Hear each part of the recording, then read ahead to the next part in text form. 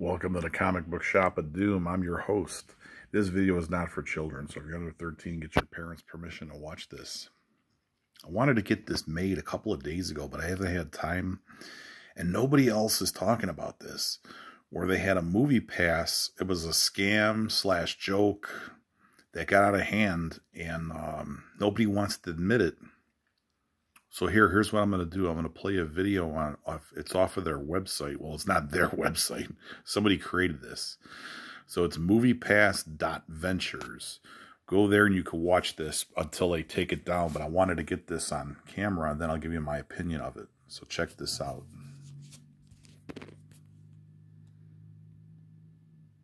Moviepass, ladies and gentlemen, is in the news again.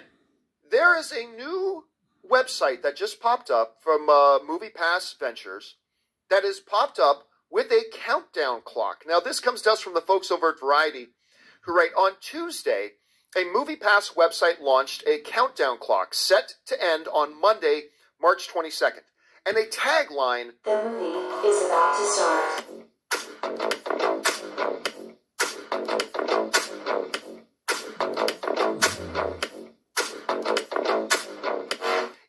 The Moviepass Ventures website, which is separate from the company's original Moviepass.com website, was registered anonymously on February 7th, 2021. And it's got enough traction that even like a site like Variety is actually talking about it. Wake up, Sophie.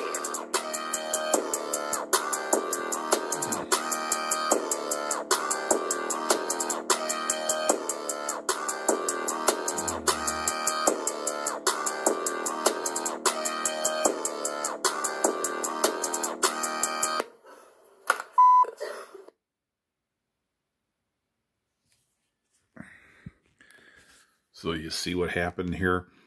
Somebody went and built a website for under 20 bucks. It says, please wait till the movie starts. This website was made with around $20 with no purpose other than to fool friends.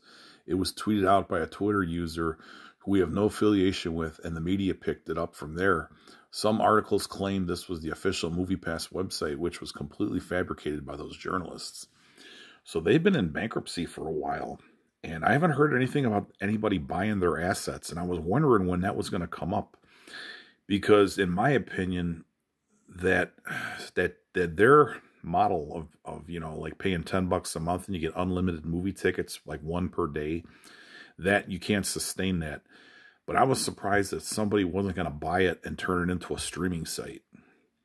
So you could Moviepass, and yeah, you pay $9.99 a month, and you get all these movies, and you know they license the rights like a Netflix knockoff.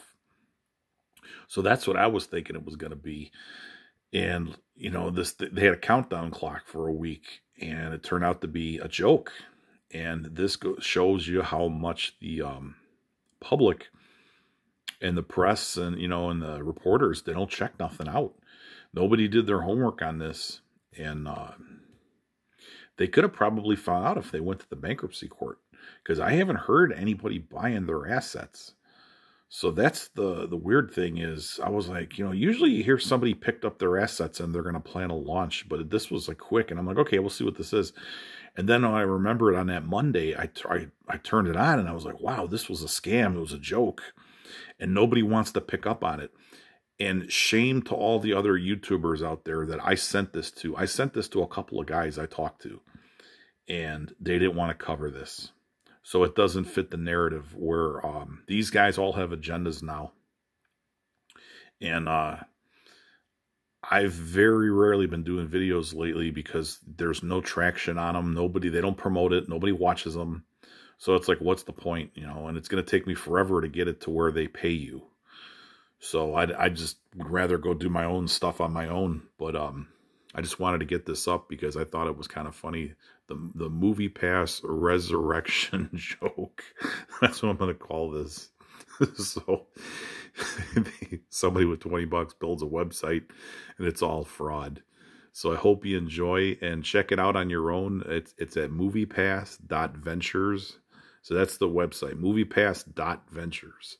So who knows how long this is up before they get sued or send a cease and desist letter. But, I thought it was pretty funny.